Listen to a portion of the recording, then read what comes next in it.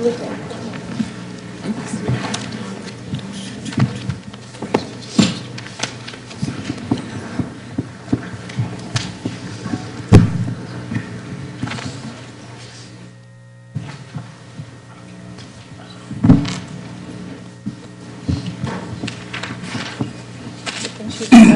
Yeah, she's coming. She's coming down. Call the court to order. All legal notices have been posted. A quorum is present, and this court is duly called. Can I get a motion to open the court? So moved. Second. Got a motion and second. Any unreadiness? All those in favor, let it be known by the usual sign of voting. Aye. Those who oppose, same sign. Chairs in the affirmative. Bailiff will open the court, please. All rise. The Dallas County Commissioners Court is now in session for the month of January 2016. Term with the Honorable Commissioner John Wiley Price presiding. Please remain standing for the invocation. Thank you. This morning, our invitation will be given by a guest of Judge Jenkins. I don't really need any. Well, except that it's not Judge Jenkins. Is it yours? Okay, I'm sorry. For some reason, I thought it was Judge Jenkins. Okay, got it. Thank you, Commissioner Daniels. Thank you. And thank you very much. And good morning to everybody on this morning. It is with great pride and humility that I invite the Reverend Dr. Ronald E. Jones to come forward, as he is, first of all, a longtime friend, Indeed, resident of Garland, a dedicated, committed servant of God, is the 13th senior pastor of the historic New Hope Baptist Church. Dr. Jones is a devoted husband, and the good Mrs. Jones is here, 48 years to his lovely wife, Dr. Peggy R. Jones. He is an honorable father of 2 sons. The eldest son, Ronald E. Jones II, is an attorney, and the youngest son is a retired NFL player who played for the Giants, the Bears, and the Vikings. Darrell currently serves as Director of Youth at Oak Cliff Bible Fellowship under the pastorship of Dr. Tony Evans, and he is working on his doctorate degree at Southwestern Theological Seminary. Mayor Jones and Peggy have 7 adorable granddaughters and 3 grandsons, and we'll be hearing more later. But first, all right. Thank you, Dr. Daniels. Let us go to the Lord in prayer. Eternal Father, we are always grateful for the opportunities and privileges you give us in life, especially for this opportunity to come before this governance body of the Dallas County. Thanking you for the invitation from Dr. Daniels and the court in general. And God, in obedience with your command, we do pray for those in power. We pray for those in the seat of government, knowing that no matter who sits there, whether they be heathen, whether they be believer, you control the hearts and minds of individuals, and you allow them to sit and make crucial decisions. So we pray your blessings upon this court, that they will have discernment, that they will have wisdom, that they will deliberate appropriately, that their decorum will always be proper, and that they will make wise decisions, as every decision they make impact not only the lives of the citizens of this county, but it ripples around the nation in general. We thank you for their immediate response to the disaster of the hurricane that hit multiple cities in North Texas. Thank you for their involvement, for their continued coordination of the emergency cleanup and response to meeting the needs of our citizens. Bless them individually, bless them collectively. In the name of our Lord and Savior, Jesus Christ, we pray. Amen. Amen. Amen. Thank you, Dr. Judge, if you will, I hadn't had the occasion to just welcome everyone to this edition of the Commissioner's Court, but I would like for my colleagues, I think I sent a memo, a motion to the Robert's Rules to suspend the agenda as posted, in as much as Dr. Perkins has to do so. We want to move the flu update up in the agenda, so I put a motion out there to suspend the agenda. There's a motion. All right, and there's a second. All those in favor signify by saying aye. Aye. We can do it after resolutions. All right, and our first resolution is on Commissioner Daniel. Thank you very much. And now would the good Reverend Jones please come forward with those I know who love and cherish him.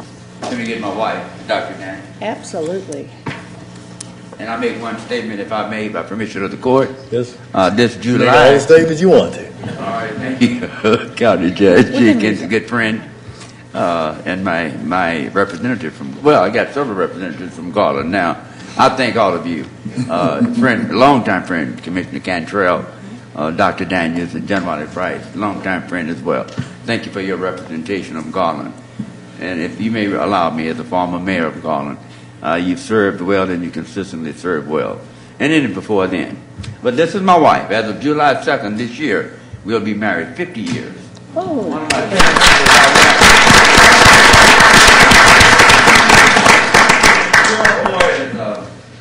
newly director of HR for DART, serves under my good friend Jesse Oliver.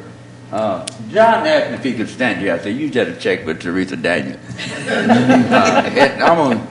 I apologize. But John got his start in Garland, working in the tax department. I had to approve his hiring back then when I was assistant city manager. And he looked so young, he almost didn't hire him. So he's done, he's now our county tax assessor. So any success we claim, any negative part about it, he went astray. Thank you. I thank you for this privilege. Now we will go back to our regularly scheduled program.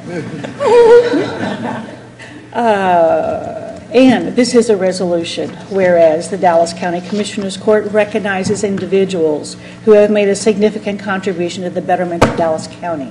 The Reverend Donald E. Jones has years of distinguished service through his religious, civic, and community endeavors. He was elected the 13th senior pastor of the historic New Hope Baptist Church on January 27, 2013, the oldest African-American church in Dallas, Texas, founded in 1873. And whereas Reverend Donald E. Jones served as interim pastor on 4 different occasions and in many capacities over his 45 years at New Hope Baptist Church. He served as associate pastor, professional Christian counselor, certified temperament counselor, certified mediator, experienced negotiator, and parliamentarian. He's also served as advisor to several churches. And whereas Reverend R. Ronald E. Jones spent 29 years with the city of Garland, 5.5 years as the assistant city manager. He's a graduate of the first Leadership Garland class. After his retirement in May 2005, Reverend Dr. Ronald E. Jones served as management consultant to the city manager and helped set up a relief center for the victims of Hurricane Katrina. He also served as an adjunct professor of business for 10 years at El Central College in Dallas, Texas. And whereas in 2007, Reverend Jones was elected as the first African-American mayor of the city of Garland, the 11th largest city in Texas, and the 86th largest city in the nation. He served 3 consecutive terms as mayor with distinction. And whereas Reverend Jones is actively engaged with many Christian and civic organizations, including life member of the PTA and NAACP, National Christian Counselors Association, the National Association of Parliamentarians, Kiwanis Club of Garland, the Garland Asian American Task Force, Garland Chamber of Commerce, the Garland Summer Musicals, Garland Area Hispanic Affairs Association, the Garland Police Academy Alumni Association, and the Garland Landmark Society.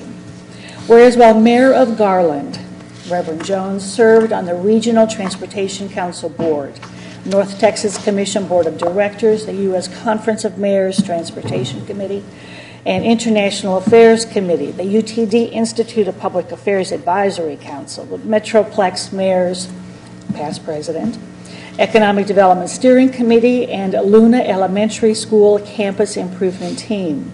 We're almost done. Not quite, though, as he is not. Whereas Reverend Jones is the recipient of numerous honors and awards throughout his career, including inducted into the Elite News Ministers Hall of Fame, the South Dallas Business and Professional Women's Trailblazer Award, Maureen Bailey Community Service Award, Man of the Year by the Texas Public Power Association Award, the Dallas Baptist University Distinguished Alumni Award, and the Garland Chamber of Commerce Tall Texan Award. Whereas the Dallas Historical Society honored Reverend Jones with the Excellence in Humanities Award in their 2015 Award for Excellence in Community Service Gala, most benefiting. And whereas a graduate of James Madison High School in Dallas, Texas in 1962, Reverend Jones earned his baccalaureate degree from Dallas Baptist University, a Master's of Science degree in Human Relations and Business Management from Abilene Christian University, and a doctorate degree in Clinical Christian Counseling from Cornerstone University. Now, therefore, be it resolved on behalf of the Dallas County Commissioners Court, the residents of Garland and of Dallas County, we humbly thank Reverend Donald Jones for his selfless dedication to improving the lives of everyday citizens through his spiritual leadership, passion, and vision of a better Dallas County. And I so move. Second. All those in favor? Aye. Any opposed? Motion carries unanimously. All right, thank you very much, and I remain at your service when you call on me. Thank you. And we do, as you know, we do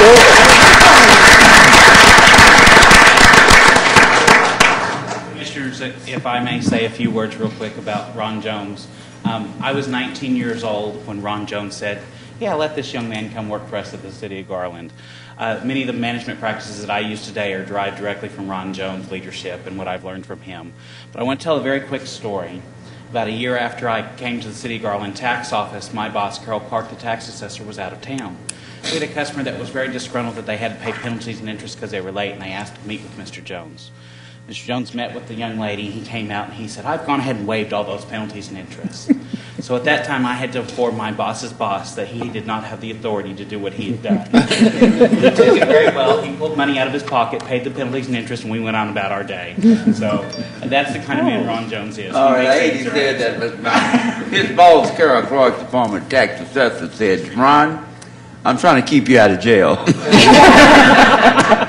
Well, thank you, guys. All right. Thank you, Mayor.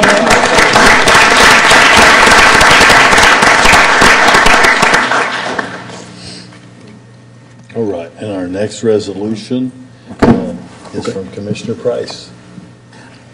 Judge, this morning, we're very pleased to have former City Councilman Grady Smithy and his delegation to come forward. Got my mayor of Duncanville, look like the real boss of the Grady Smithy household is here, Miss Smithy. Yeah. And so,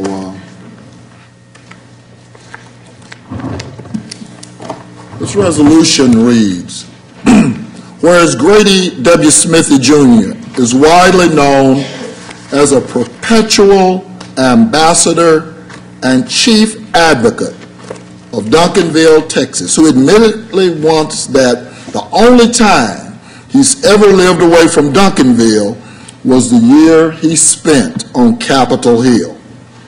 And whereas Grady W. Smithy Jr. has served several terms as councilman in the city of Duncanville for more than 20 years and is regarded as an elder statesman and an excellent resource for anyone who wants to know anything about the city of Duncanville or transportation. And whereas Grady W. Smithy Jr.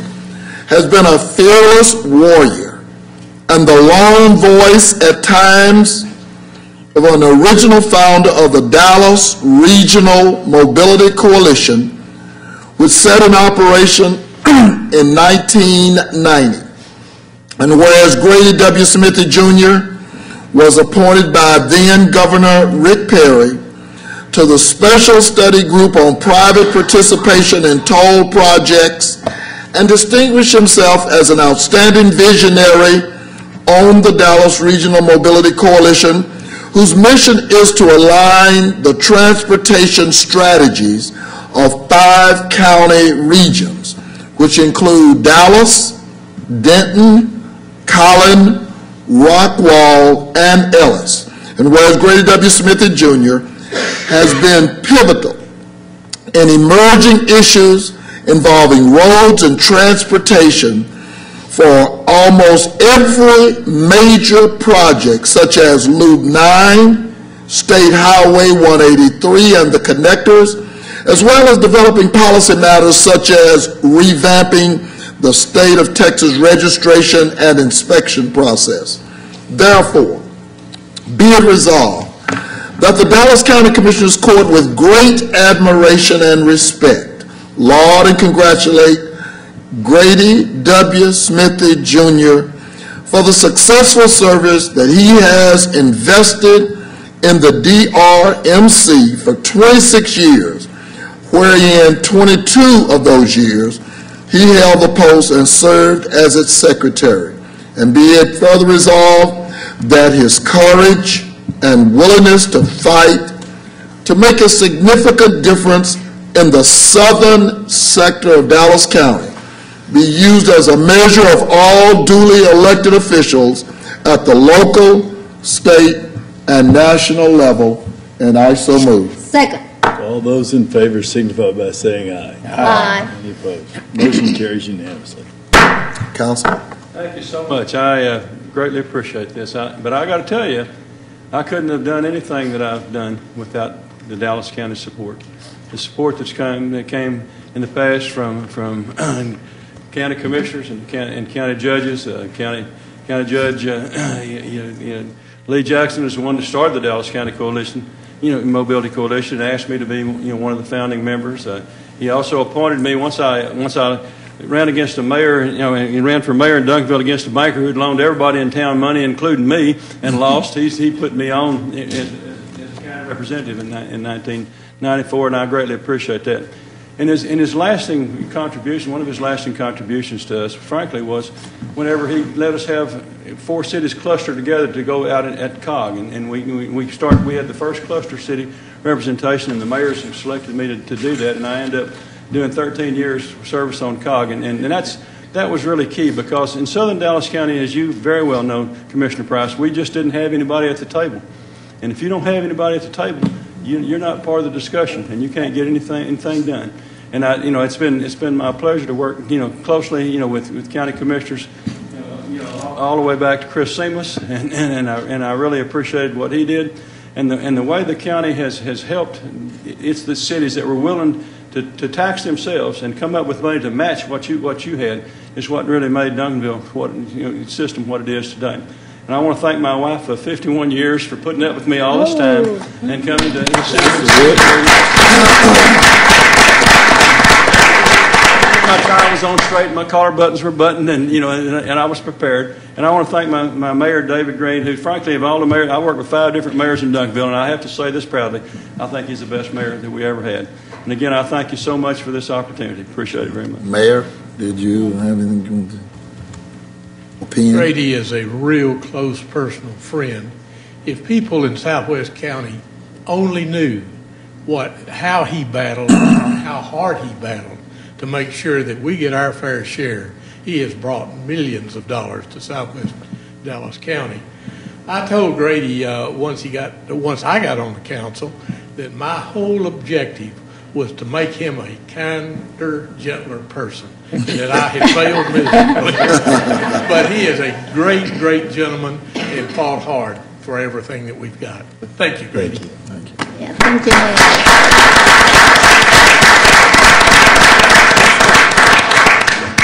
Judge, before you move on, I'd just like to say that the last 2 resolutions, clearly both of you, Grady and Ron, both of y'all are just incredible ambassadors for the cities that y'all represented over all those years, and the support that you had and your wives that stood beside you. Every city should have an ambassador like y'all. So thank y'all for what y'all do. Yeah.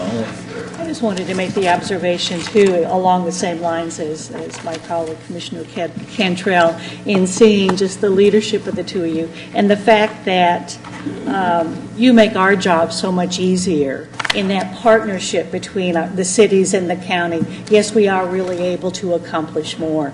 So, I mean, it just, gladdens my heart to know and to have known both of you for a good number of years, and just working together and seeing what we can do to make things better here. So it is just very humbling, but also with great joy to see both of you here this morning. And I just want to close by saying, that it's been a pleasure working with both of you, and of course, the fact that the time, people sometimes do not realize the amount of time that the service takes. And, when you do that service, I'm so glad that you're getting recognized, because it's a small part of how much as a public servant we appreciate the time that you and your families, and I've been the wife of a city council member, and trust me, that's why the Lord put me here then, so he could know it too. And I know how much you sacrifice to be your cities and your county representatives. Thank you. I want to, I'm the chair, that means I can get the last word sometimes, and I want to just give a couple of vignettes, one about each of you that kind of illustrates to me what you've done as leaders. Coming on as county judge, Grady went to great lengths to give me the history of everything that had happened in the southern part of the county. The struggles with Loop 9, the fact that it had been on the drawing board since 1955, helped me to understand the importance of opening up that land and why that needed to be moved back onto our mobility plan.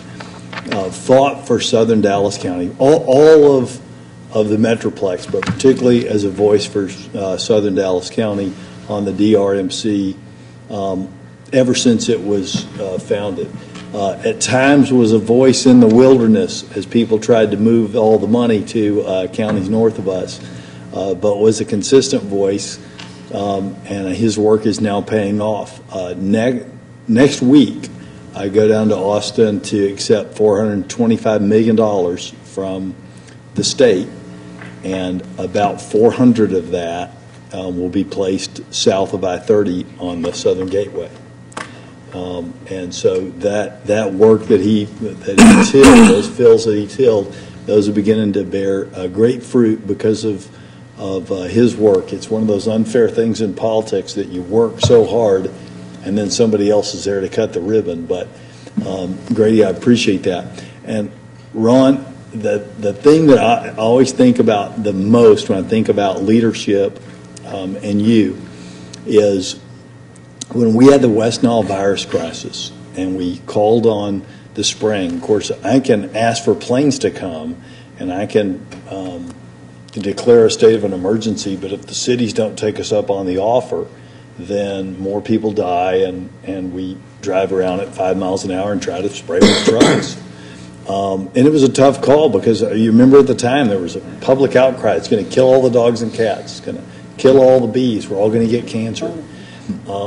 And you stepped up. Yeah, Mayor Rawlings stepped up, but he was in another, I think he was at Turks and Caicos or somewhere out of town, out of the country. Took him about a day and a half to get back.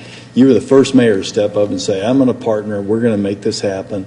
We're going to protect our citizens. You and I think a couple of Park Cities mayors. And that really gave the other mayors the leadership to do that. And as a result of your work, the truck spraying was able to work in the cities that didn't want that because there was enough trucks for those cities then to cover those cities. And the aerial, of course, we now know worked very well and didn't kill any cats or dogs or bees that we could tell. So I appreciate your leadership in that because in hindsight, of course, it's easy to see what the right call is on certain things, but in the fog of the situation, sometimes it's very hard, and your leadership was, most appreciated, and thank you. All right, and our last resolution is Dr. Garcia. Thank you, Judge, colleagues, members of the audience. This resolution is going to be read at a later date, but it's a resolution that I want to move forward. The League of Women Voters is celebrating their 20th year anniversary at the annual Susan B. Anthony Award Luncheon on February 11.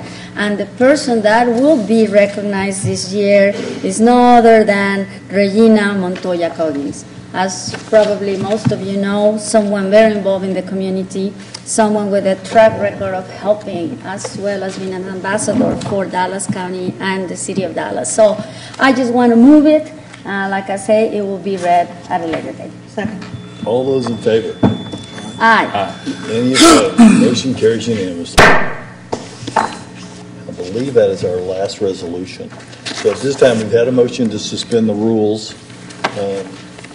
So before we handle our consent agenda with the Health and Human Services Department, please come forward with their informational update. Real short, we just want to give a quick update. Dr. Perkins has a conference call he needs to get back to. Ryan, thanks. Let's go to the next slide, the flu update. We're going to skip to the second slide so Dr. Perkins can just go through right there. Thank you, Director Thompson. In regards to, by the way, good morning, Commissioners Court, citizens of Dallas County.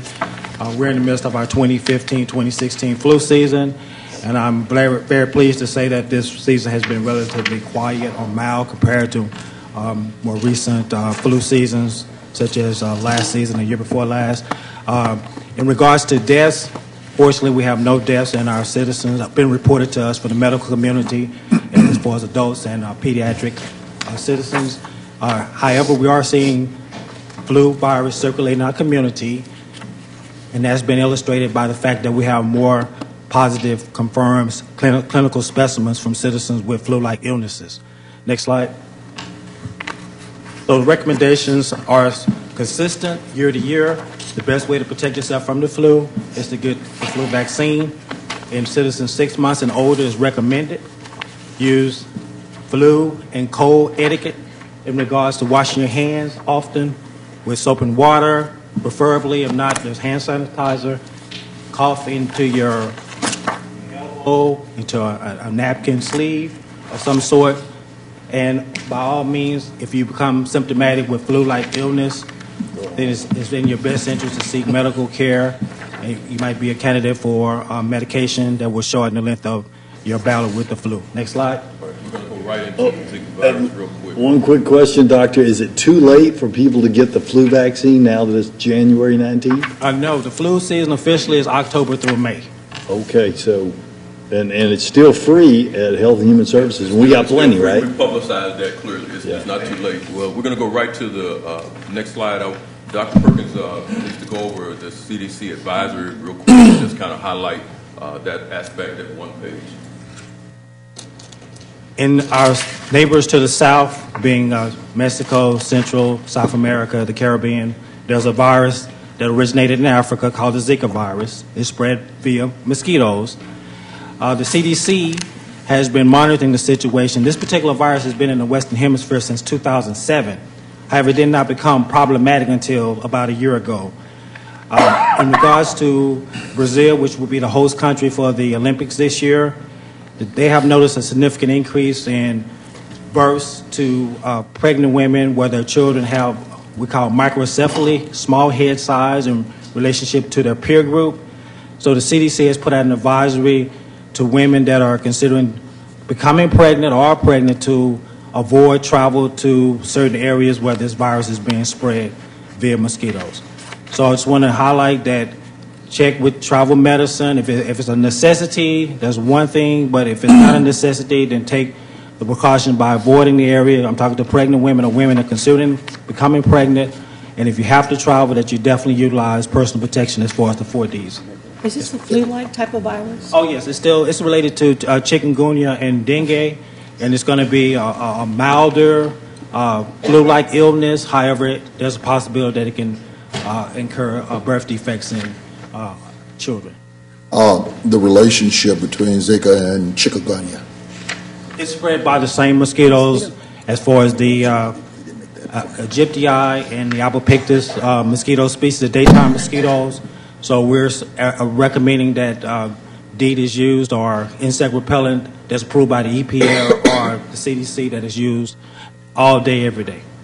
Dr. Perkins, obviously here it says, Puerto Rico, the Caribbean, Mexico, Central America, and South America. Do we have a link from our website, or what do you recommend people that want to know more about this to do it easier, faster?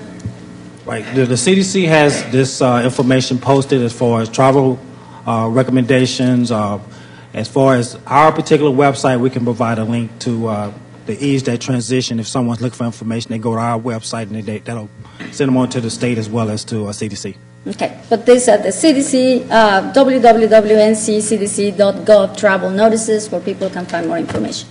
And we'll follow with Erica, our PIOs over there, and we'll do a link this afternoon. Thanks a lot. Thank you so much, Dr. Perkins, Mr. Thompson. Next slide, we're going to go briefly. We talked about the tornado response, so we're not going to recreate. It was a number of lessons learned. The next steps is a key point. We'll continue to build on our relationship with our response partners. Our MRC was involved in all of the shelter activities. Some of us was at one shelter almost all night, so some of us still hadn't caught up on our sleep. And so I want to thank the MRC volunteers who were at each one of the shelters who participated in the response effort. And then again, we're talking about cross-training. I'm going to go to the next slide, which is our proposed 27 legislative agenda. One of the things that we realize as we get ready for 2017 legislative agenda is that we're hoping that the Commissioners Court would consider, there's a number of things that were identified in the tornado response and ongoing issues as it relates to public health clinics. And so we're asking from Dallas County Health and Human Services if the Commissioners Court would consider, as part of our proposal, to recommend adding to the legislative agenda a proposed law to consider disaster recovery centers, disaster centers, public health clinics, and any county-sponsored senior center to a list of premises prohibiting the carrying of handguns and other weapons. We believe in the Second Amendment. That's not even an issue there. The question is, in terms of our public health clinics, in terms of our disaster shelters, I think there needs to be a discussion regarding the open carry of guns in those facilities. So this is not to prohibit anyone from exercising their rights. It's just that in these particular locations, such as our public health clinics, where children are, as well as in a disaster scenario where people are traumatized and now in a shelter and need to kind of get their lives back together. The fact that you have an open carry scenario, it did raise some pause during the last tornado episode in North Texas that we had. Right now, under Section 46075, there are a number of locations that are prohibited where handguns can be carried. And so we're asking for the court's consideration in adding, and I'm going to be very adamant, I've not held back on public health clinics. I said that in the last legislative session, so that's not new. I think now we have to expand that to public health clinics, senior centers, as well as disaster shelters. What is it? Thank you, Mr. Before we, are you done? Yeah. Yes. Thank you very much. Thank you. Before we move away from the tornado, I do want to give you all an update on where we are regarding hopefully getting federal assistance. And so here's the status of that.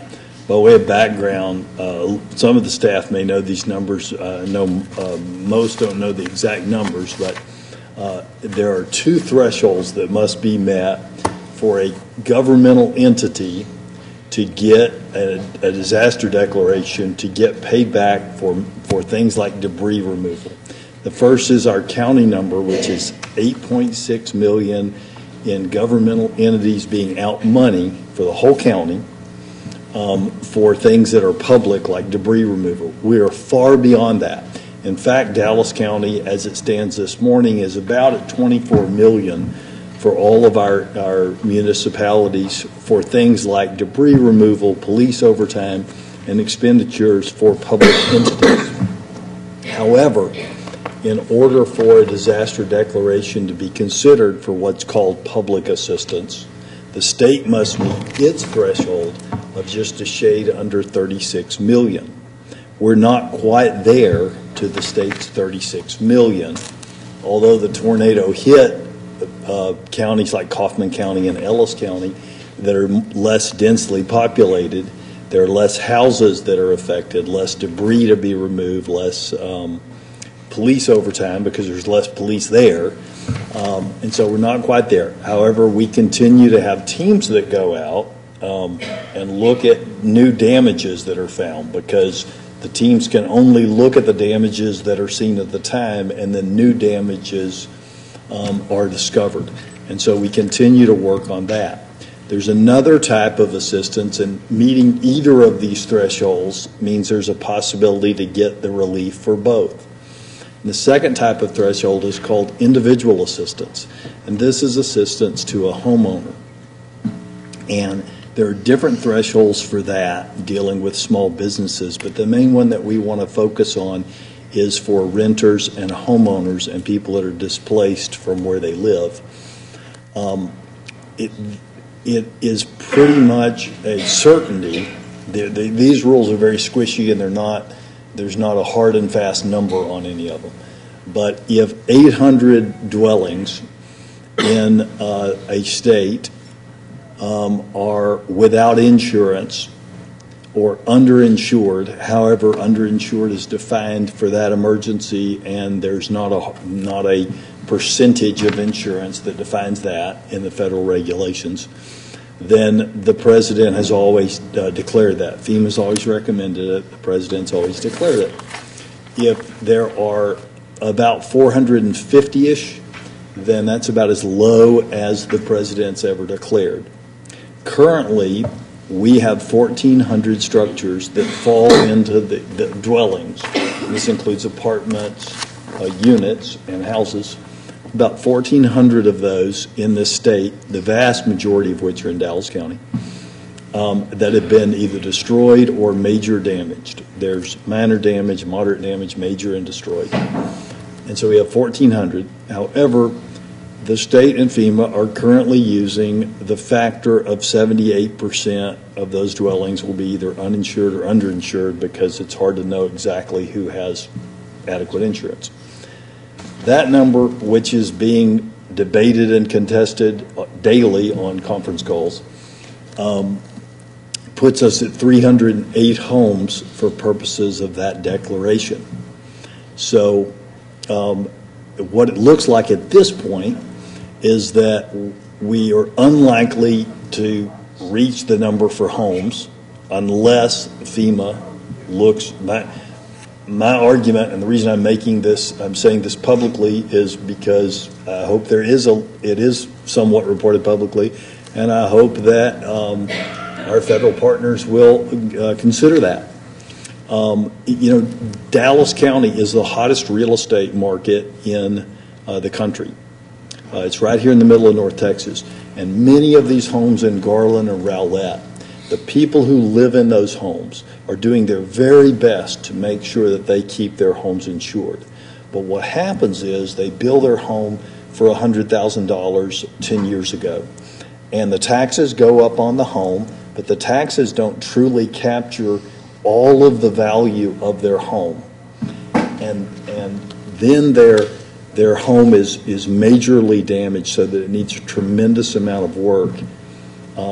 But the way the insurance policy works is they find themselves, or it's destroyed, and they find themselves underinsured because the home is now insured for $150,000, but you can't replace that home for $150,000. And so what I hope will happen is I hope that we will prevail and that FEMA will see that when a person is at a place with their insurance company where they're going to be out substantial money, thousands of dollars, beyond their insurance, that's underinsured and that they'll count those homes. If they do that, particularly in Garland and Rowlett because of the age of the structures, I feel like that'll get us over that threshold.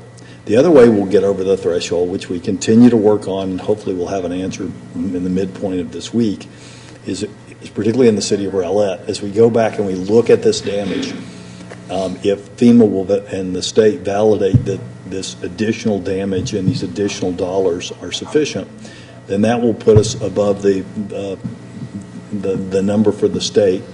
And I have assurances from the governor's office that they will very quickly sign the paperwork, and then we'll go to work.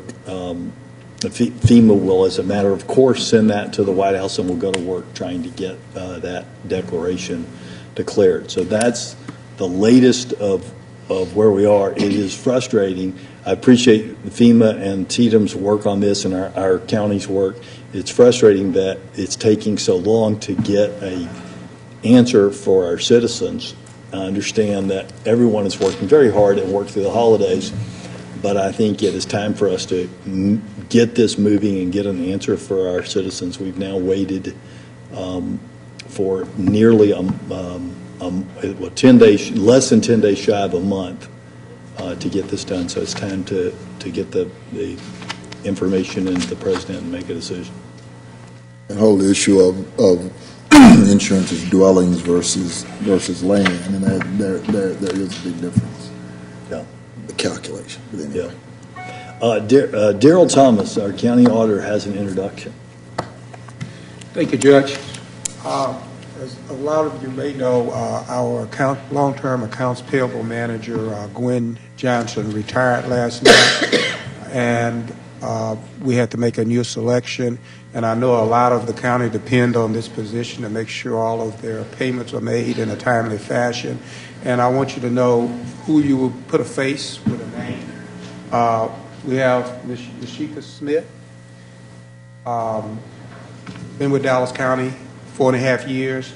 She comes to us with a very diversified background. She has a master's in business administration and accounting.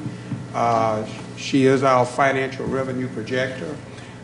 She has a wealth of experience and knowledge bringing to the AP, so we just want to put a face with that. And also Connie Lopez. I know all of you know Connie. She's been around a long time.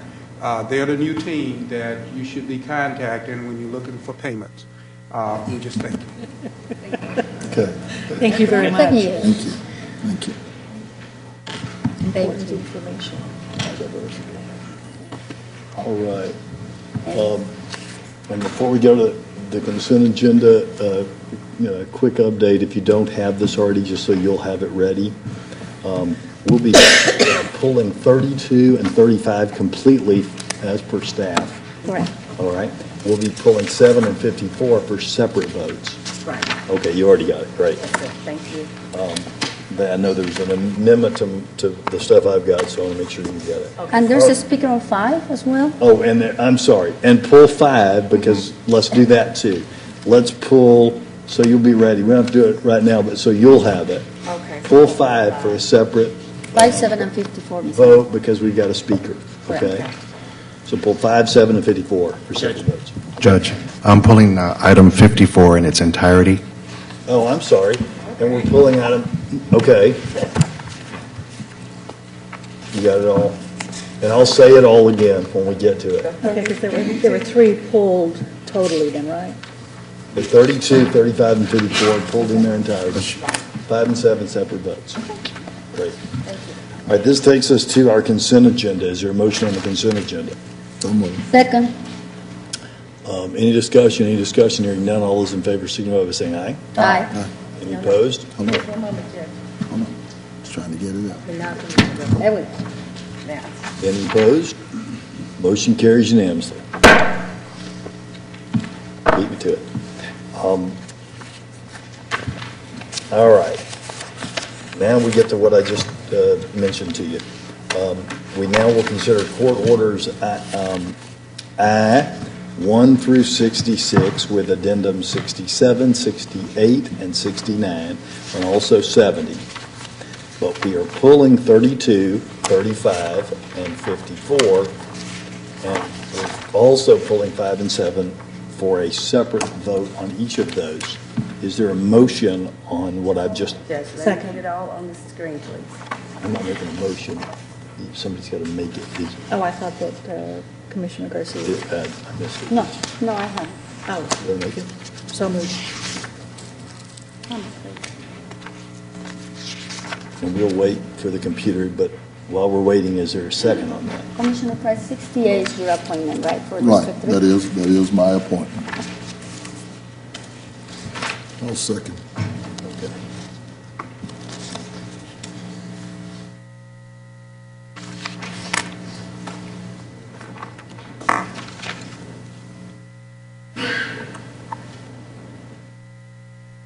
Motion by District 1? Yes. Commissioner Second Daniels? by District 3? Yes. That's correct. Got it. All right. On these items, is there any discussion before we vote on these items? I just want to make some comments, Judge, if you allow me. Certainly. On item number 4, Fire Marshal de los Santos. I just want to, congratulate you. I'm very proud of the fact, and as we talk about emergency personnel, the job that you did as well when the tornadoes happened, and the fact that this item, gives you some of the leeway to upgrade the code. In 2015, this Commissioner's Court, and I want to thank my colleagues, we upgraded the code for the first time in 25 years. And I want to thank also Mr. Bazan, Mr. Martin, and the whole team for bringing this forward. I'm looking forward to all the improvements that is going to happen on, in those areas that do not, that the county oversees and unincorporated areas. And I think you have done a great job. I know Dr. Pepe has now joined the team and have worked with him in the past. You have a great team, and I look forward to keep seeing those improvements and changes that are happening on incorporated areas. I know that we just got the second one, and I was very pleased to see the work that you're doing. Well, I was trying to pretty much stay far, Mr. Brown. There seems to be, it's one thing about God in revealing Marshal de los Santos. The tornado revealed some things that were not on the radar. We had them on our maps, but they showed to be areas that were not populated. That's number one. Number two, subsequent to that, it appears as though, and we thought we had basically taken care, ameliorated all of this back when we were doing the ETJ, extraterritorial jurisdiction issues. It was Dallas County who took the leadership and ferreted out that program. Of course, we've gone back now and seen that we've had to go in cities who didn't file the appropriate documentation. They've had to go back and amend it. And subsequently, this department is still in the discovery mode. So I guess what I'm saying, Ryan, and I know we talked about the dollars with one city, one of my cities, in terms of their designation. I'm even more concerned now with some discoveries that the marshal has come up with lately, and whether or not he's going to have the appropriate staff to really begin to deal with that whole issue. It's one thing to talk about violations and permitting, but the more we uncover, the more we're out there, the more we're uncovering. And I know we did an extra one person, but I'm not so sure, and I guess you can speak to that as to whether or not you think you're going to be. That's one of the things, Judge, Commissioners, is we are uncovering new boundaries out there, and there are some challenges that are coming out. They'll be coming out pretty soon with some ETA and permitting processes. And we are going to probably, I'm going to request for more staff to handle that. It's major. It's not, a rodeo or race here and there and liability. No, this is major. And hopefully before the week's out, we'll know. I just want to kind of give you a heads up. It's coming. Okay. And Fire Marshal is ready, and we appreciate all the revenue also that you bring to Dallas County. Thank you. Commissioner, can I just one light to this whole discussion here? We've been able to put together the permit and the ETJ information provide, but it's with our fire marshal here. The inspection portion has been lacking in the years, and that's been really the problem. And therefore, I think we have the correct information pulled together through our DA and the information provided through our agreements, but it's been very, very difficult. And working close at hand with our fire marshal has been very encouraging because he's been able to capture a lot of that we've been unable to do because of that need to go out and do the inspection that's necessary. Well, I'm wondering whether or not they're reading the master agreement. Apparently, based on the latest find, somebody's not reading the master agreement. And I understand the fire marshal has approached them, and they basically said, county. That's not what the master agreement says. So the DA needs to get into this loop with the marshal, because at some point in time, we're going to have to start generating to these cities, you're in violation of the master agreement, number one. And then the whole other process, we're going to have to figure out how to tag. Okay? But thank you for all your work as well, Ms. Blair. I appreciate it. Thank you, Marshall. Thank you. Tornado will reveal. Okay. Yeah, good news. Open Okay. the door, folks. If nothing else, call the question. All right. Is there any further comments? Any further comments?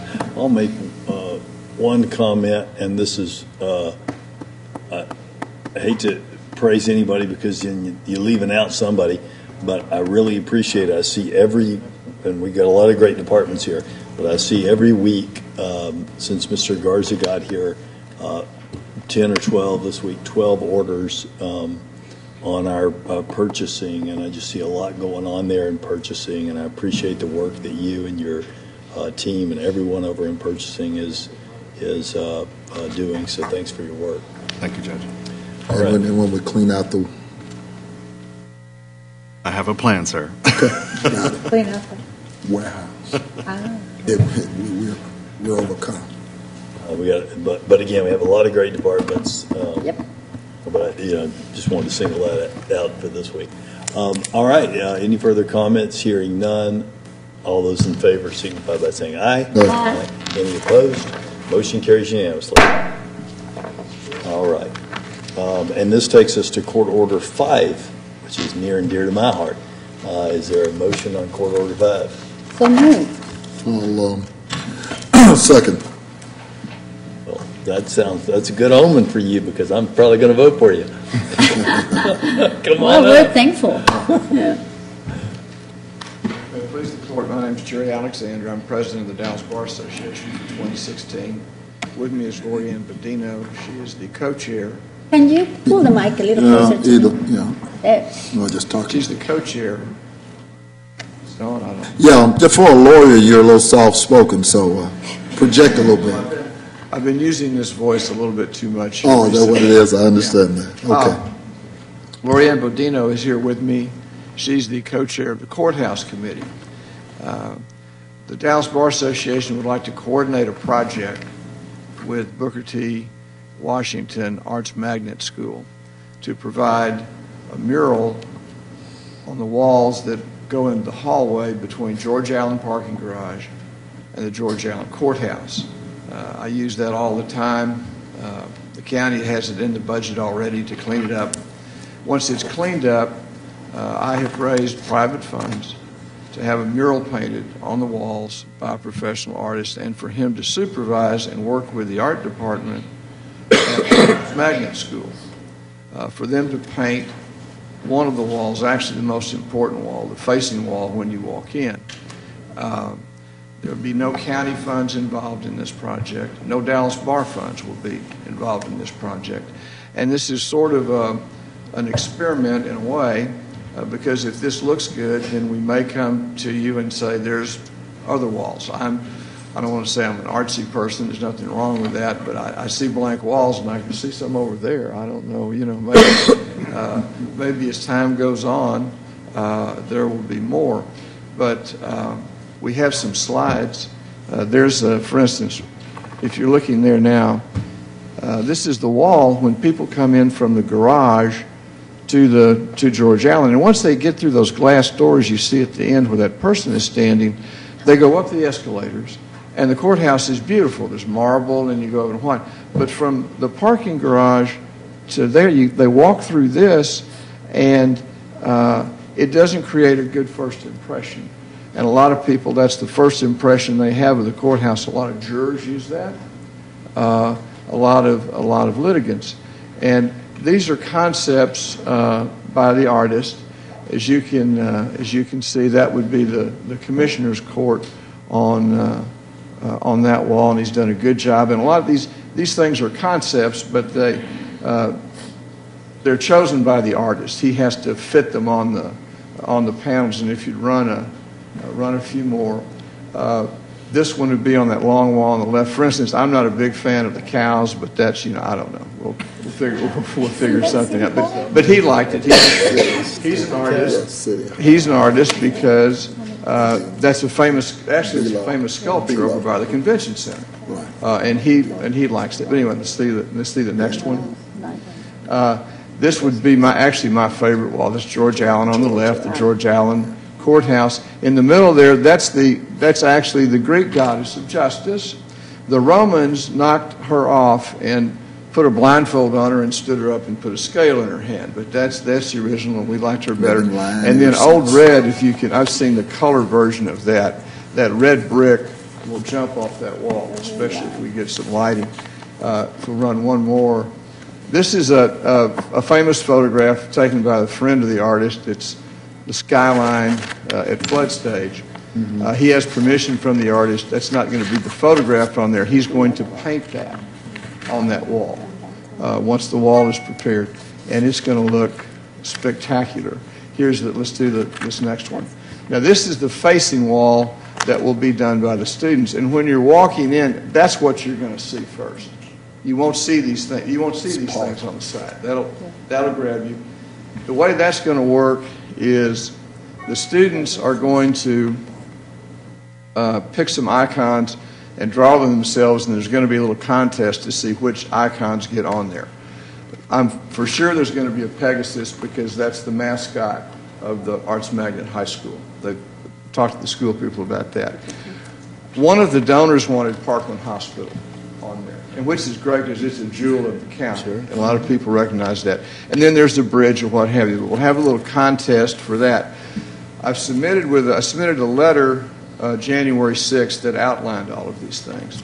I also submitted a letter from the head of the art department at Booker T and from Bernadette Nuttall, a DISD trustee, who said they are very much in favor of the project. And the reason they're in favor of the project, besides it something for the students to do, what they're trying to do at the school now is saying, okay, you're an artist, but you've got to make money sometime being an artist. Well, one way to make money being an artist is to do a mural. We've got a nice, good professional muralist. He's going to take them through the process. The panels that will cover that wall, though, will be executed. They'll be working on them in their studio at the high school. They will not be down at the county, so there's no problem about something happening down there. And they will be taken from there and affixed to the wall. The artist will do the overall concepts and coordination to make sure the colors match and the scales match. And so I would move that this be approved. Lorianne, do you want to say anything? I just wanted to add that I'm also excited about the project, but I'll be working with the various county departments just to ensure and coordinate that the prep work will be completed so that the artist can begin his work and that the students can complete their portion before the end of the school year so they can get credit. So the timeline is this year? Oh, yes. Timeline's this year, Yeah. right? Right, Jonathan? Yeah. That's if we can get facilities and everyone coordinated to get the prep work done, the cleaning, the painting, the prepping on the walls, the lighting, mostly just cleaning first before we can start. If you do half as well on this project as you did on the central jury room and holding your position, I understood the arm wrestling that went on with that project. I want you to understand. Now, I understand. Let me just tell you, and for those of you who haven't seen it, of course, we'll see it later. It is just, it's remarkable. We got a chance the other day through the Public Defender's Office and some guests to utilize it. And just the design, the access, the flow, just unbelievable. Same room, just flip. Improved. Oh, severely improved, not the. Well, also credit really needs to go to the facilities department. Oh, I know. Who coordinated all the vendors. I mean, they worked tirelessly with They- everybody barking orders And at them. and I know they did, but I also know about the arm wrestling on the design and why did we want to flip the room, et cetera. And sometimes, just got to give leadership courage, courage where the leadership is. Perseverance. Yeah. More importantly, like Nike say, just do it. Yeah. Now, around here, we just do a lot of stuff. Just do it, and don't wait another 25 years. But with that being said, I just want to thank the Dallas Bar Association. This is exciting. This is good. It's a public-private partnership, which makes us all proud. We're going to a remodeling of George Allen right now, so it was the perfect timing for this project. In my opinion, like Commissioner Price says, it always takes leadership from someone, and I know that you have been involved with the judge in making this. Of course, the fact that Booker T. Washington, one of our, our schools are involved in this, a diverse, body of population. I mean, it's just a feel-good. One of the projects that Dallas is known for. They're right up the street from our headquarters. They're 1,000 steps away. And I've been trying, the Bar Association has been trying to get some project going with them. And finally I went, well, it's an arts magnet school. Why don't we do something arty? And they went down and they went, wow, let's do this. Yes, and we've done it in other areas of the city. Bishop Arts is an example where people actually get pride on these murals. And hey, as a young artist, what a better point in your curriculum than say, hey, go and look to George Allen, how beautiful and how good I am. This will be a 6 weeks project, and they will get it right. Thank you, Mr. Alexander. It's a win-win for everybody. Absolutely. Thank you. I hope it turns out good. It will. Remember, it's art. You will see different things. And now Dallas has been voted one of the best. Now, the concept here is like Fair Park, like Art Nouveau, Art Nouveau, those big murals, with some majesty going into the courthouse. I think it's going to be spectacular. Well said. And now we have we're being voted one of the best skylines in the United States, and it is right there. Of course, I would like another shot coming from downtown into the south, and that's just to put some of the beautiful bridges that we will have, but that will be another project for the future. So with that, with gusto, I move this item. You've already moved it.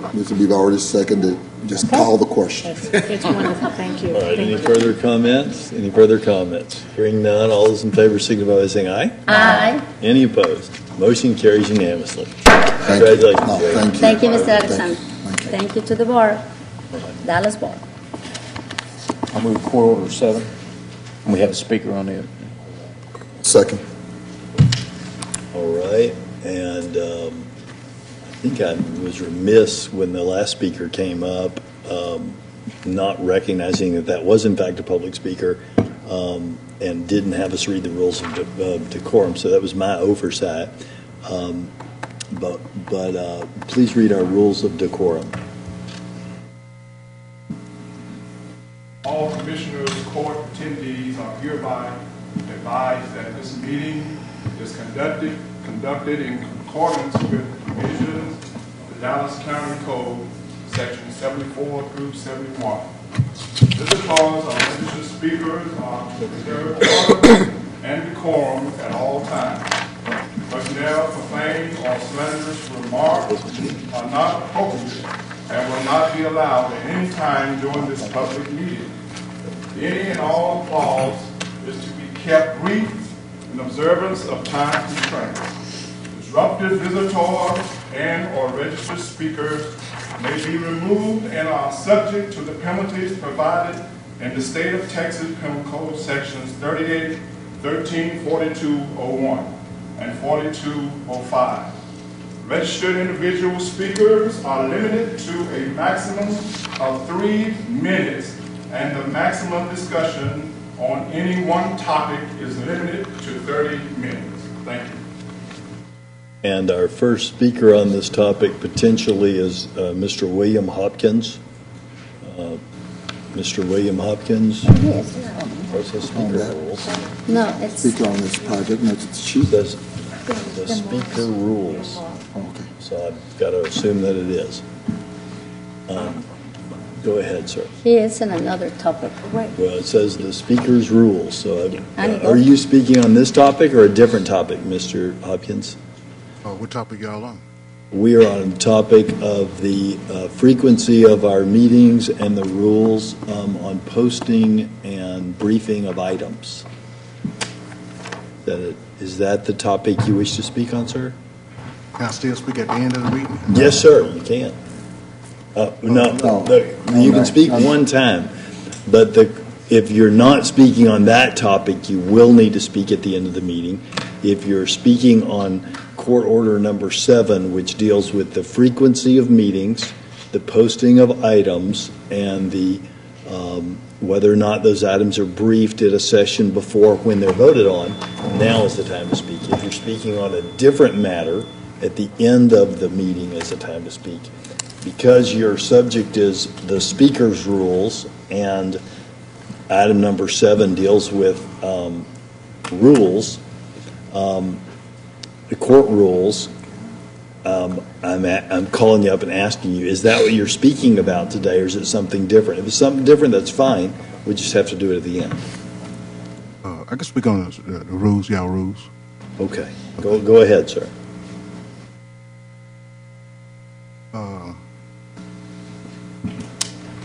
I think y'all rules is racist, and I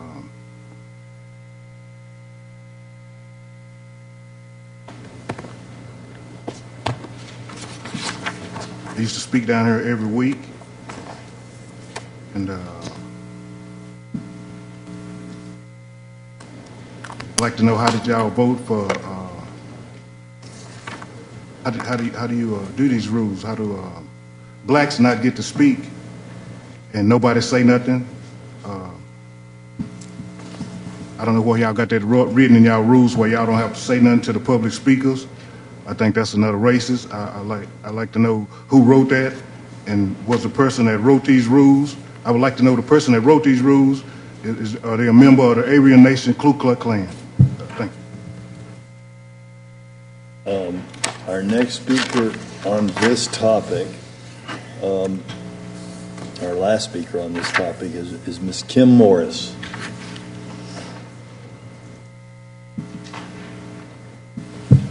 Good morning. Good morning. Morning. The last time I was here about this topic, I had a prepared speech. This time I don't. I just wanted to say, well, Happy New Year to you all. It's good to see you all. And Dr. Your address? Oh, I'm sorry. Kim Morris, 2643 Entrada Boulevard, Irving, Texas, 75038.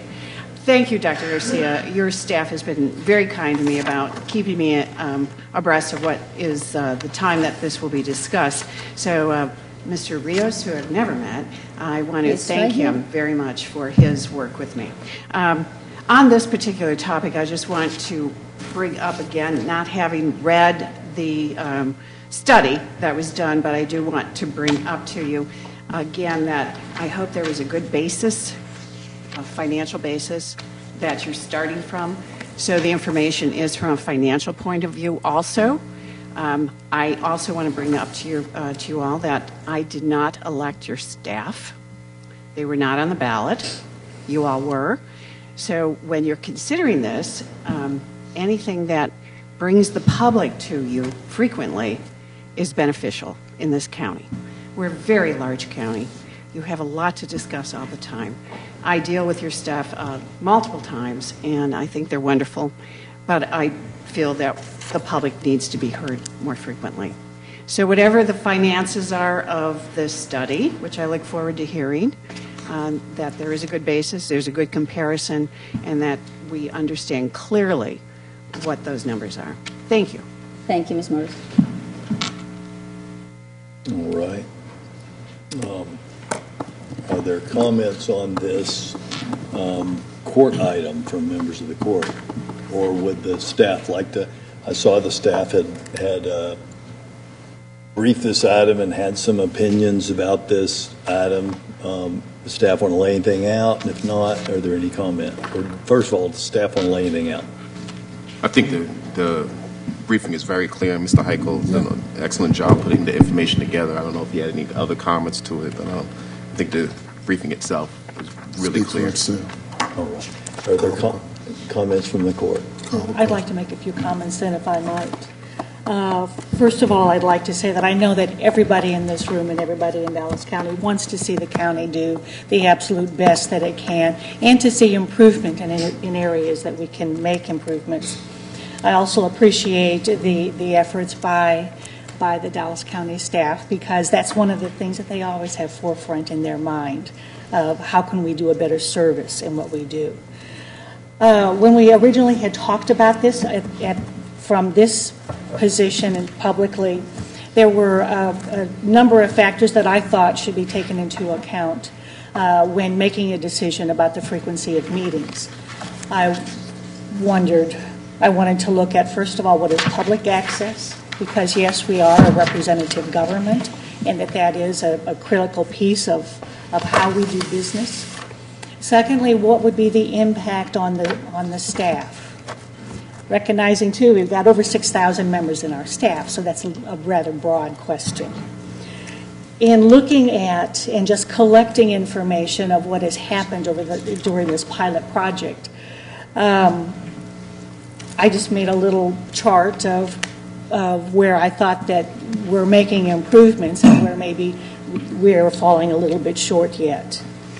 For example, in providing access of the public to the information that goes on in these meetings, which is the material available to the public, definitely I think it is an improvement to say that we now have materials available approximately 12 days for most of the information. I mean, that's an improvement so that there's more time to analyze. Versus 3.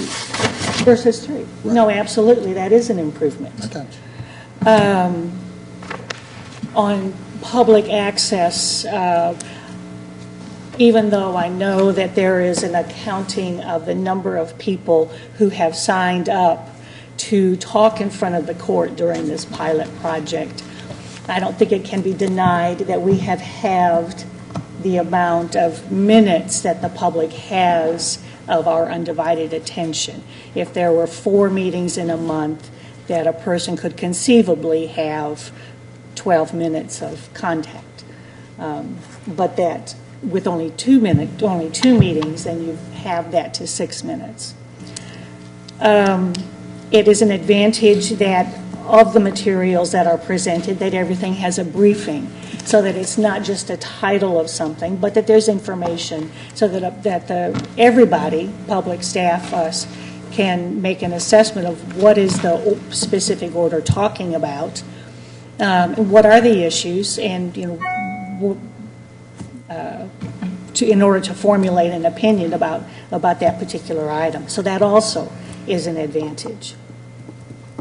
There was a section on the cost savings, and even though I appreciate that being put in there and seeing that how all of staff uses their time makes a difference, and in one essence, yes, there is the court not as much money would be spent on court per se, on court meetings, but I would contend that those funds are being spent regardless, because as a staffed person, you're going to receive your salary, or as an elected official, you'll receive your salary. So that I saw that as a plus minus. Maybe you could be staff could be spending their time in different areas, but is that really a cost savings? Well, not so much, because it's going to be spent. It's just how is it going to be spent?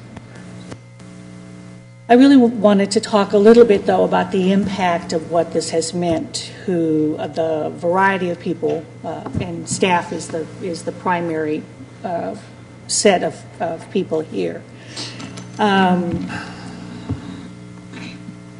I think the original intent was that the Commissioner Court administrative staff and that the directors were the ones that were targeted as far as how their time is spent and the number of hours that they have to spend in putting together the agenda items, doing the briefings, and all of those kinds of things. And I would agree that if you're only doing it every other week instead of every other week, that those persons then would be able to dedicate those hours to to other responsibilities. In looking at the number of orders that are included from moving in this pilot time period from 4 meetings a month to 2 meetings a month, the number of orders obviously have increased because the amount of work that the county does hasn't changed. So that it's been just the time distribution has been different.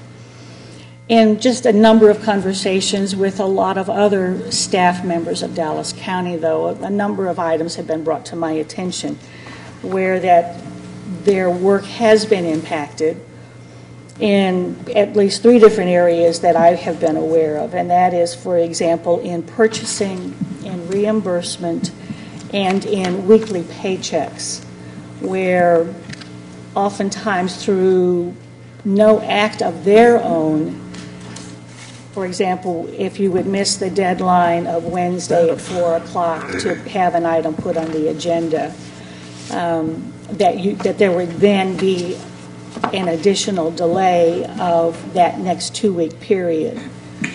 That people may say that it's a planning issue. Well, sometimes you plan as well as you can, but you don't have total control over everything. And so I have been informed of situations where either in purchasing an item was needed and thus the purchasing of that item was delayed due to the timing of the meetings. A person had spent their own funds on something, travel, a number of other things, and reimbursement had been made. It also had been stopped by a constituent. They're an attorney who is appointed, and they had been inconvenienced because of the delay in the payments to them. These are not life or death situations, I would imagine, but they have to be planned for. There has to be a procedure that's put into place to address, to control the impact of those kinds of situations. But I saw that as an area that sometimes you don't really know what you're getting into until you're into it, and then you see the unintended consequences of your actions. And I have absolute full confidence that the talent of our staff will be able to figure this out. At the moment, I'm not sure that we've totally reached that point. So I would say at this point that we need to review those procedures, review policies that we have in order to minimize the negative impacts of what this might have in the 3 areas that I've mentioned. And that's to develop those policies and procedures, and then to talk among all of the staff so that we're very aware and can do that adequate planning. So at this moment, I would say that the order, as much as I admire the efforts to let's keep Dallas County moving forward and improving, that this is incomplete, that these policies and procedures need to be worked on just a little bit more, and am very, very willing to do whatever I can in that moving forward. At the time, I will be voting no on this, though. Appreciate my colleagues' struggle to try to get here.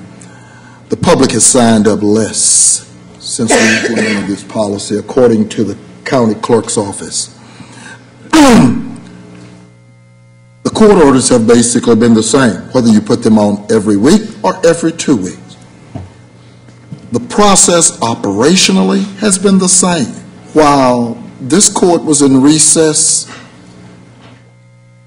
some of us had to sign documents up to $4 million, $9 million, and get this court to ratify it. Operationally, whether you're talking about checks to vendors, we do that all the time. Operationally, there is a process. That's the reason we've got an executive auditor that does not report to this court.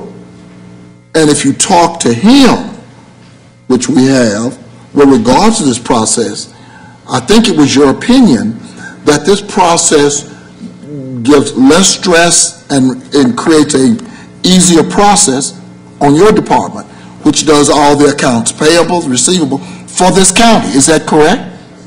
Okay. And so we've talked to them. We've talked to the users of the system, people who are working here every day, regardless of whether this court meets or does not meet. Operationally, they say it works more effectively, it's less stress on the staff, and so some of us have been querying staff outside of our staff to find out how the counties operate. So this whole thing of ratification, operation, being able to speak, they still have the same thing. The only thing that has basically changed, other than being able to probably some compensation, is the fact that they got the same court orders, and people are speaking less. And we pull those from the county clerk's office. So instead of having 3 days, they now have 12, and they're still not signing up for specifically on court orders. If you check the county clerk's office, 90% of the speakers have nothing to do with the business of the county. They've come down, they have not spoken on any, for the most part, on any of the court orders. And that's according, and we're pulling that information. So they're coming and they're speaking on matters of which most of the time this court has no jurisdiction whatsoever. To continue to talk about, some of the speakers come down and says, we can't respond to them. We can't respond to them because the district attorney has told us we can't respond. It's not a matter that is on the agenda specifically. And if it's not posted, we can't respond. That's what we've been told. We've been advised. But matters that are on the agenda, we can respond. They have spoken. 90% of the speakers have not spoken on matters that are indicative to our agendas. So, and purchasing, Mr. Garza? And purchase, yeah, same thing. Is that correct, Mr. Garza? That's correct. Okay. So both Mr. Thomas, the auditor, CPA, says that. Mr. Garza, the purchasing agent, says that. These are the people who are operating the day-to-day operations of this county. Accounts receivable, accounts payable, they're the ones. And when this court is not in session and decisions have to be made, staff makes it, one of us deals with it, and y'all come back and ratify it. That's the way we've always done this. I'll yield. Thank you, colleagues. Well, first of all, thank you, Ms. Morris, for being here. We always appreciate when people in the community come and, say what they want to say, because this is your court, your commissioner's court. And let me start by saying that I was one of the reluctant commissioners when this idea came from Mr. Martin's office. What? We're going to have less meetings? What will happen? What will be the procedure? How are we going to make it effective? So, hey, I just thought that the scientific method would be the best way to explain my points today, because like Mr. Martin said, the briefing is, very well to point. So the first thing about the scientific method is to ask the question, why, are we doing this? Why we're not aligned with about another 20 counties that already do this. Mr. Garza, you come from a county, and in the past you talk about it, the fact that you appreciate having more time for do some of the proceedings. We did the background check, and the background and the hypothesis was that public will not be fully aware of what's going on in the commissioner's court. The transparency will be affected. There will not be savings unless people will come and get involved. Then we went for the pilot. And the reason I moved and approved the pilot was because I wanted to know, hey, if we can be more effective, continue to manage well, because the county has a good track record, we're transparent, and we have more speakers, why not? Let's have the hypothesis, tested. So we went from a pilot, and I voted for it from October 6 till December 19, which is 6 meetings. Okay, what happened since then? analyzing what happened the 9 months before the pilot, we have an average of 3 to 4 speakers. During the pilot, we have an average of 11 speakers per meeting. Well, that goes to say that people did get engaged into the issues. So what are the results? We talk about it. One of the things was, and I know that this is not the most important part, but as a business owner, I always have to look into this. What is the cost of doing these pilots? What is the cost that comes to this court? An annual cost of the yearly meeting is around $504,000. And we talk about the Hayes study, just 2 weeks ago, and how we want to increase pays for our employees that are still 15 below percent, the 80 mark.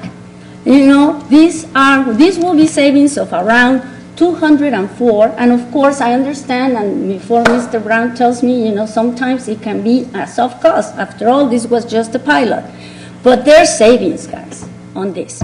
So if you just follow what we did, the results are, public input did not go down. More people came. Therefore, transparency was included. We have the same efficiency. We continue to manage, and we have a cost savings. So, following the scientific method, it worked, guys. The pilot worked. So, I also have the opportunity, I know that there were different organizations that came in the past and gave their input, and I want to thank Susie Bell Goldsby with the League of Women Voters, as well as the chair, Eileen Rosblom. We have a very good discussion about what can we do to increase, participation of our constituents in Dallas County.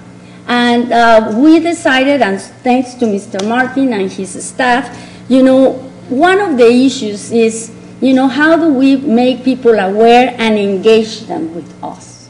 So after the meeting, we decided that obviously we need to do something in our website, which right now our front page on the website is going through development and new redesign. And Mr. Martin, please stop me if I put my shoe in my mouth. And it's a great opportunity to go ahead and emphasize and underline and make more obvious, how to sign up. Sometimes people can be confused on when you drive through our website. And we are working, and it's already on, a more visible and more flashy, for saying something, Mr. Martin. How would you describe it? Right. It's just more visible. It made it points bolder. out to everybody that checks our agenda on how to get faster, how to sign up, and how to be here. And of course, the most important thing, is that, people don't have 72 hours. Guys, in the past, before the pilot, we get the agenda on Friday, I'm reading it on Saturday, I'm asking questions on Sunday and Monday, and I'm voting on Tuesday. Now, you have 285 hours. I find out personally, and I want to say this from Elba Garcia, is that I'm reading now the agenda more than one time before I'm voting. I find myself saying, did I read that right?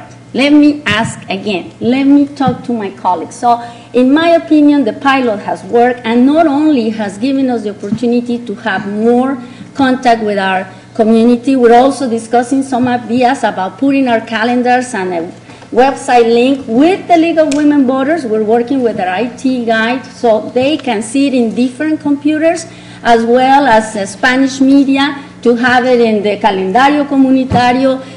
How can we make it better? Because it's easy to say this doesn't work or this works, but in my opinion, it's also how can you always make it better? And this gives us an opportunity of making it better. And like I say, I was very reluctant when I voted for the pilot. I have my doubts, but I also call staff. I also call some of the people that make the decisions with Dallas County, and I haven't heard one of them telling me, Dr. Garcia, I didn't like having more time to make the decisions that I will present to court. So with that, colleagues, I will be supporting the item. I believe that just following what happened and following the briefing, it has worked. I continue to look forward to working with new ideas, new way of doing things in Dallas County, and this is one that is not out of alignment with what other big counties, are doing today. And if it's better management, efficiency, transparency, and cost, hey, we have a winner. Thank you. Commissioner Cantrell? Yep. No, my opinions on this are well known. I would like to say a few things.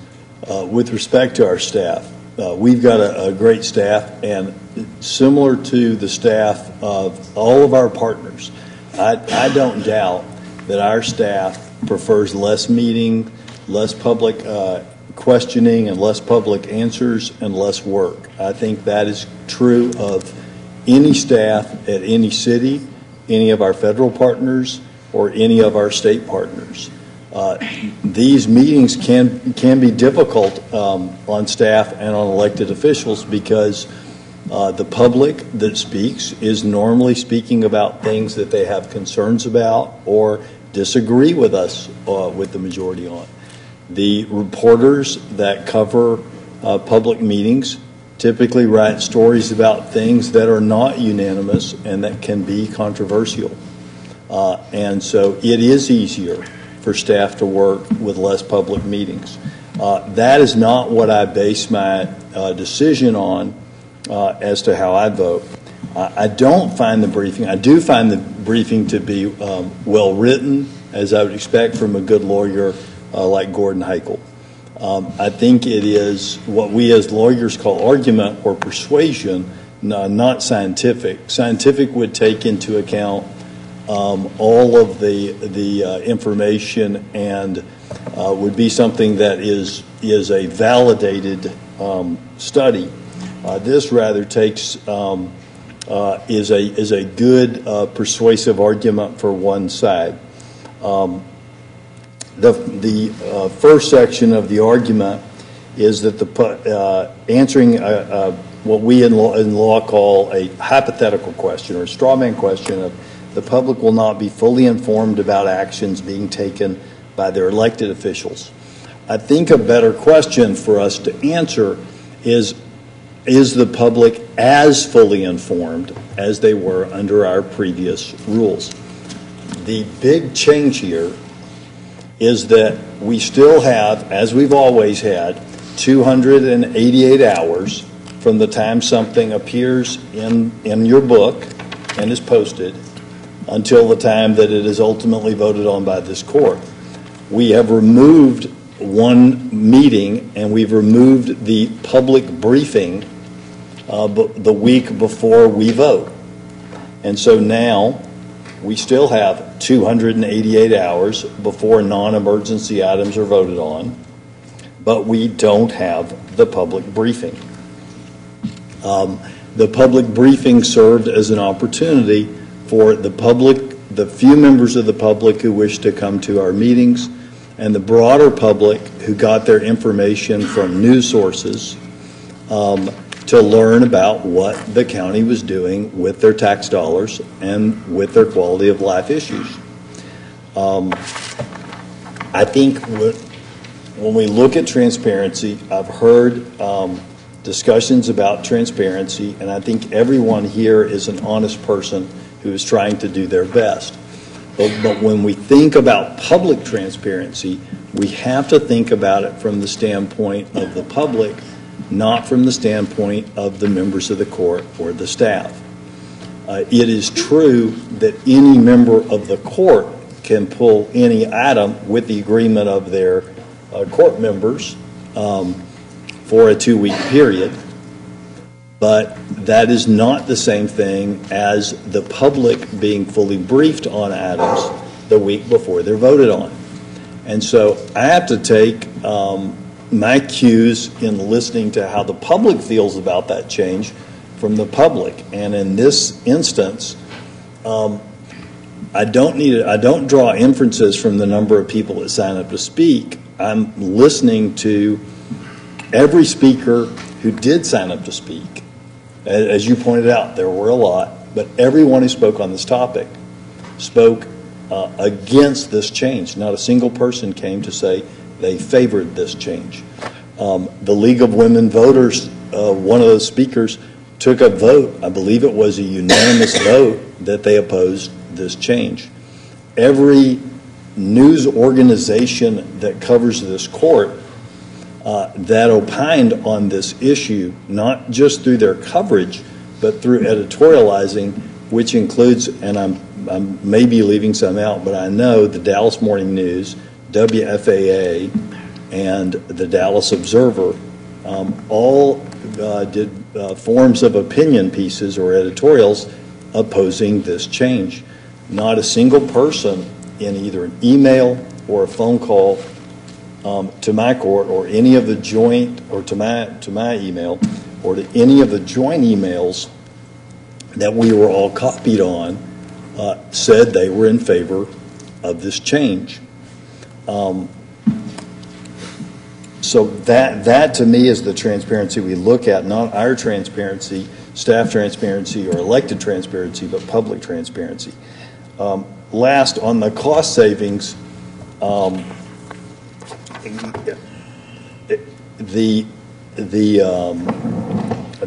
briefing is honest in that it says that there's not an attempt to determine the task of capturing the monetary cost.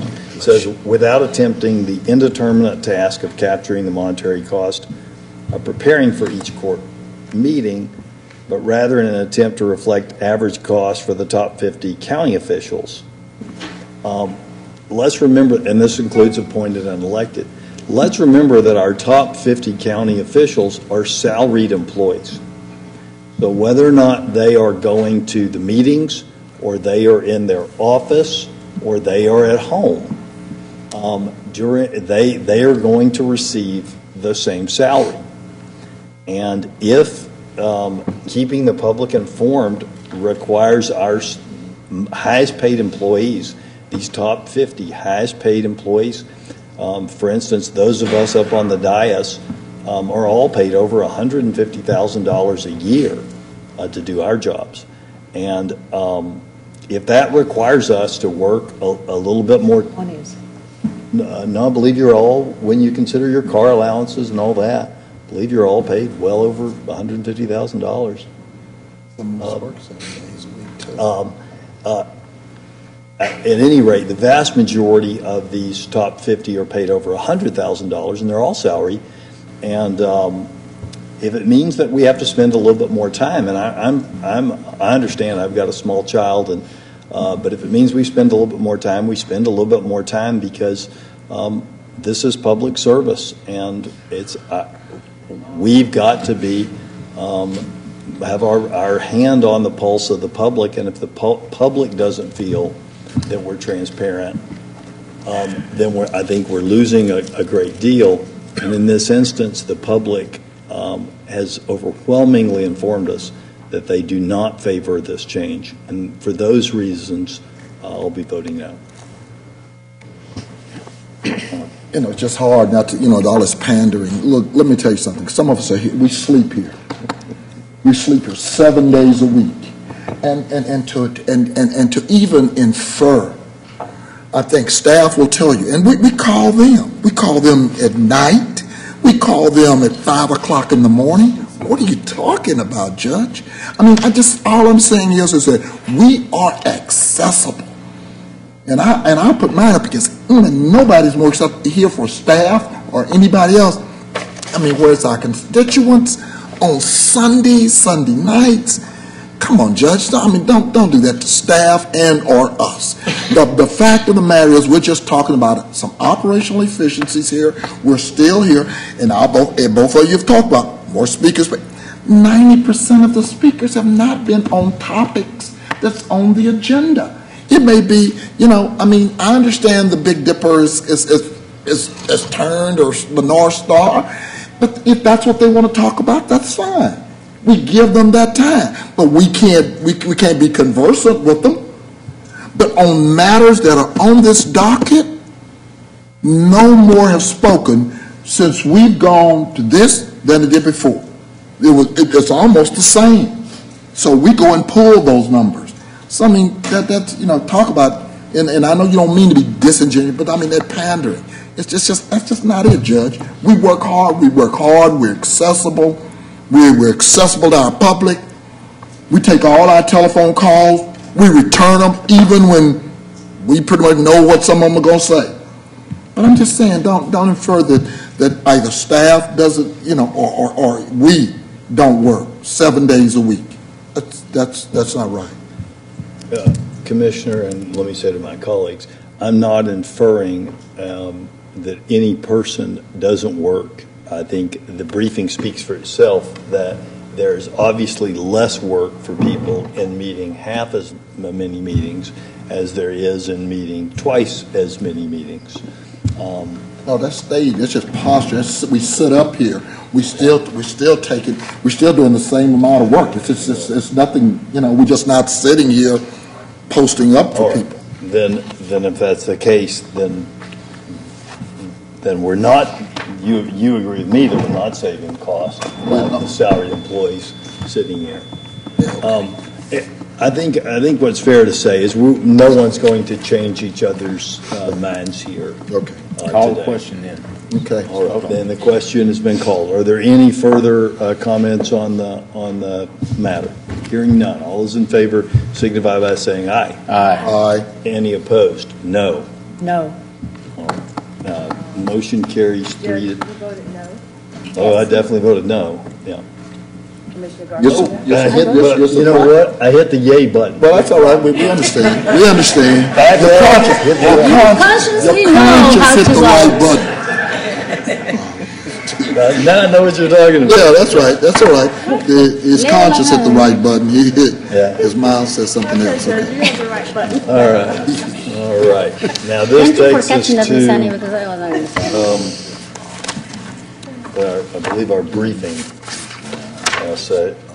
session and Discussion session. There's nothing. there's nothing there. Yeah. All right. Let's go back. Unless there's Daryl, is there any presentation of any type? We've already covered it, I think. Yeah, that's it. We have All right. speakers. We have So, 3 speakers left. We've got some speakers left. We've already read our rules of decorum. I'm going to call our next speaker, Miss Laura Jenkins. Miss Laura Jenkins. Oh, I see you. I'm sorry. Speak on matters. While Ms. Jenkins is coming, I just want to say, we mentioned it already before, but the Crawley Central Jury Room project update is already done, and we have the opening, Mr. Martin. Yes, we do. Which will be today at 2 o'clock. At 2 o'clock in the Central Jury Room. And I want to thank officially and with big kudos to Jonathan Bazan and the jury services for bringing this forward. It was needed, and facilities, of course, it was needed. We needed better,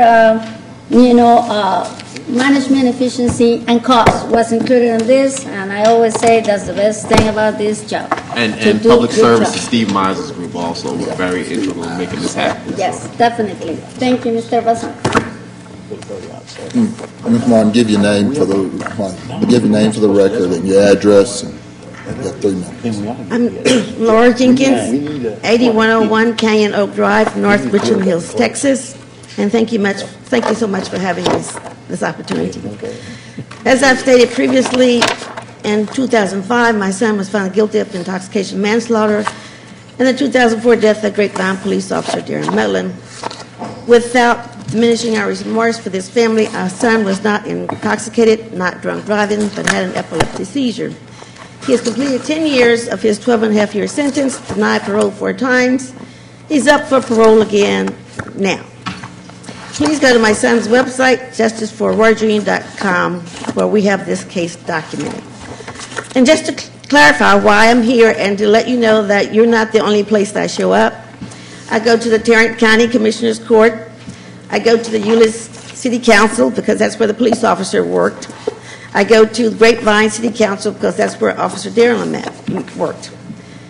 I'm here because this forum allows me to have an opportunity to share what the Dallas FBI has done, and that we went to them to have justice. We went to them because we knew that the police officer who interacted with my son she testified that she had turned off her video.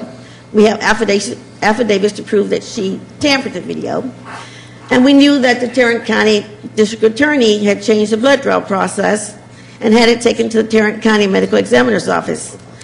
And the blood draw shows up at .11.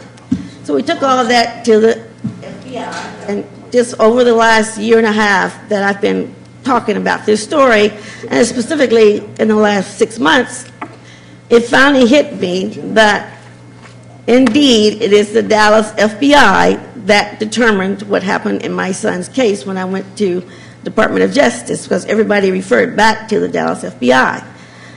And the Dallas FBI and the Tarrant County ME office have a relationship that goes back, all the way back to Waco, with Dr. Pirwani, who happens to say that he worked with the Dallas FBI. So I appreciate the opportunity to be here. JusticeForRoyJr.com, please go to that website. And I will continue to use every form that is available to me, including I do 5Ks with my sign. I do. I just take every opportunity I can to say, I'm here for justice for my son, and I'm here because the Dallas FBI has decided that my son, whatever the work they're supposed to do, they cannot do it for my son. So thank you so much. Our next speaker is Mr. Jeff Hood.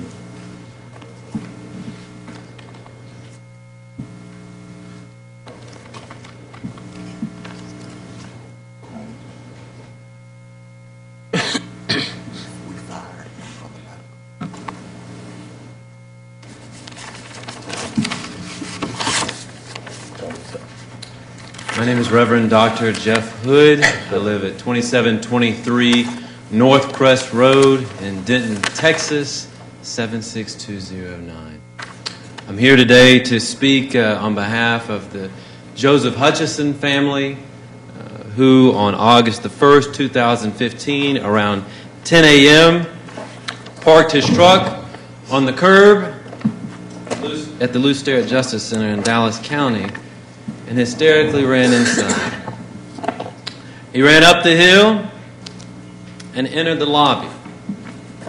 Upon entering the lobby, he screamed, "I just need some help. Please don't hurt me." According to the Dallas Morning News, and now a videotape, deputies at the Dallas County Sheriff's Department pounced on Mr. Hutchison, one with a knee to the back, one with a knee to the neck that turned into a knee to the throat. The last time that I spoke to you all, we only knew about those things from eyewitness accounts. Now we know about these things from a videotape that has shown that these things happened. After Mr. Hutchison went unconscious, there was an extended period of time where Mr. Hutchison did not receive medical attention. And so whether the Dallas County Sheriff's Department is guilty of killing Mr. Hutchison by placing the knee to the back and the knee to the throat, or whether they're guilty of killing Mr. Hutchison from failing to render medical aid quickly, what we know from the Dallas County Medical Examiner's Office is that this was a homicide. Usually in homicides, we get to know who the police are pursuing as the culprit in the homicide. We get to know who the police are investigating, who's a suspect. In this case, we are going on close to 6 months since this happened, and we have no idea who these deputies were.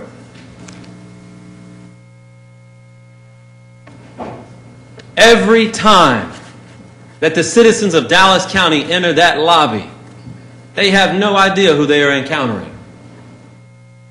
I can tell you that I don't want my wife and children or anyone that I love, or for that matter any citizen, getting a pat down from someone whose hands and knee led to the death of Joseph Hutchison? How are we as activists, how are we as the public supposed to keep up with incidences of police brutality when we don't know the names of the perpetrators? I ask for your help. Amen. Thank you, Reverend. All right, and I believe that concludes our public speakers.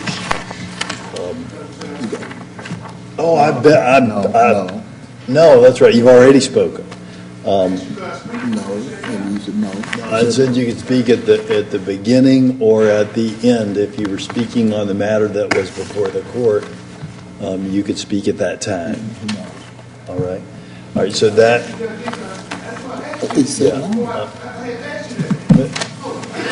Mr. Hopkins, okay.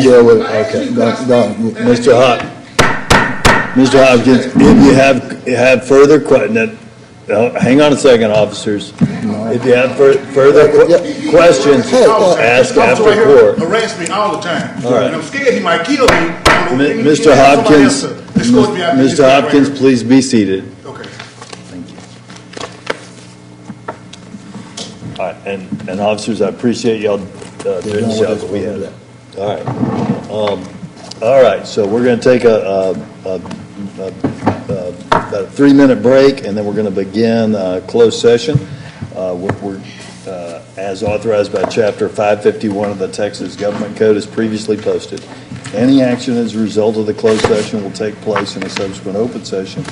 We'll begin our closed session 2 or 3 minutes. People, chance to